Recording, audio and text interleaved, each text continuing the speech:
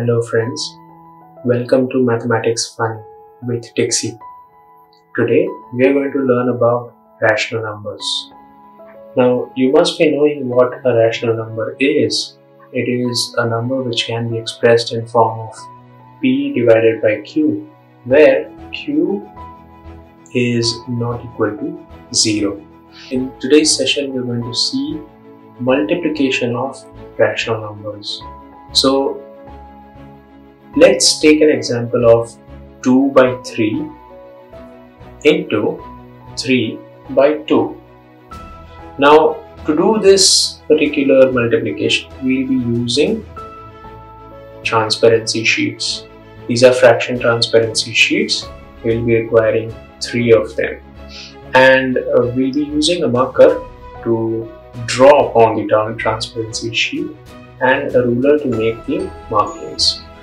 Now, before we start doing the multiplication using the fraction transparency, we need to actually understand that 3 upon 2 there.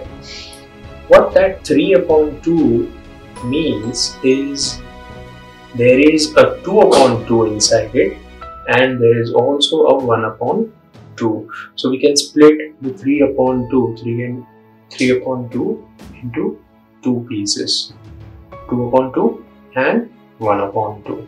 So what we are going to do is we will represent the 2 by 3 on one of the transparencies. We will represent the 2 by 2 on the second transparency, and we will represent the 1 by 2 on the third transparency. And let's see how we will use all those 3 to multiply these two numbers.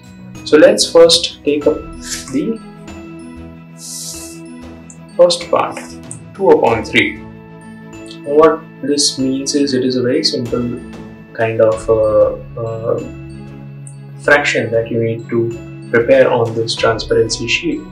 2 upon 3 means there are 3 equal parts. So what I have to do is I have to select the band which is 3. Now here it is a dark blue band. It has 2 dots here and 2 dots on the opposite side, and 2 dots here as well as 2 dots on this side.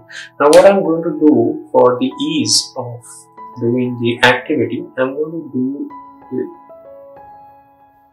to join these 2 dots.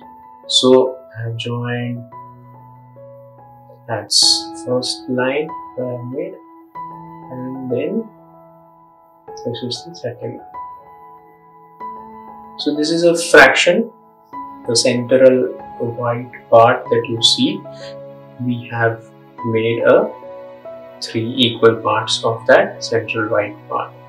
Now our rational number is 2 by 3. What it means is we have to shade 2 out of these 3 pieces. So let us shade that.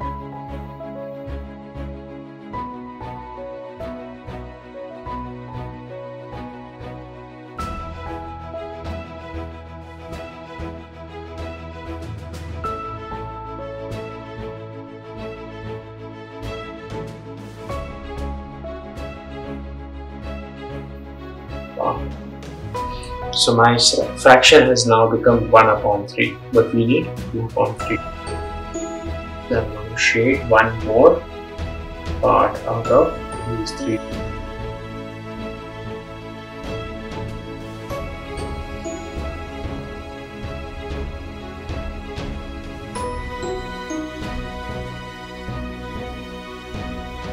So this is my fraction 2 upon 3. What I will do is, now as we spoke earlier, we will have to multiply this by 2 fractions. This we are going to make it as 2 upon 2, and this we are going to make it as 1 upon 2. So let's do that. So there we are. Now we have a fraction or rational number 2 by 3, and then we have 3 by 2, which has been split up into two fraction transparencies. One is 2 by 2 and the other one is 1 by 2. Now you'll observe that in this particular transparency, what I had done is I had used horizontal lines to make parts. In this one, I have used vertical lines to make parts. You'll understand why I did this in the next step. Whenever we are multiplying, we need a checkerboard kind of a pattern, and that would help us in getting the answer. So let us do, we'll multiply this number with this number, this rational number with this rational number, and then we'll multiply this rational number with this rational number. The sum of whatever the multiplication comes will be our answer. Let's see. So how do we multiply? Let's see that. All we have to do is simply put the fraction transparencies on top of each other and see which is the common area. So how much is the common area? Can you see there are 6 pieces? 1, 2, 3, 4, 5 and 6 pieces now. There are 2 lines which are going horizontal and 1 line which is vertical. So there are total 6 pieces, out of which 4 are shaded twice, one with red and the another one with orange. So here the multiplication gives us the answer 4 by 6. Now what we'll do is, this was our sheet, we're going to change it with this sheet.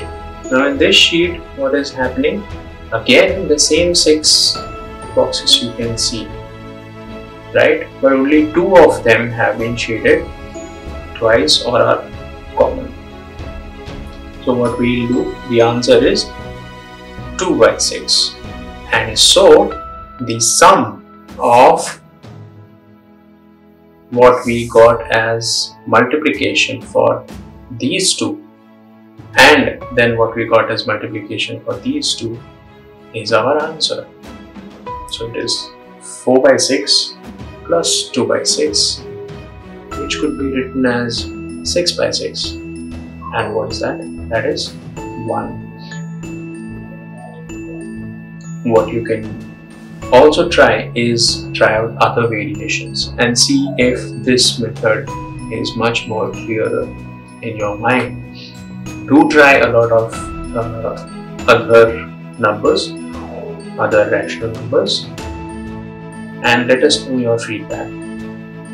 We'll be back with more activities soon.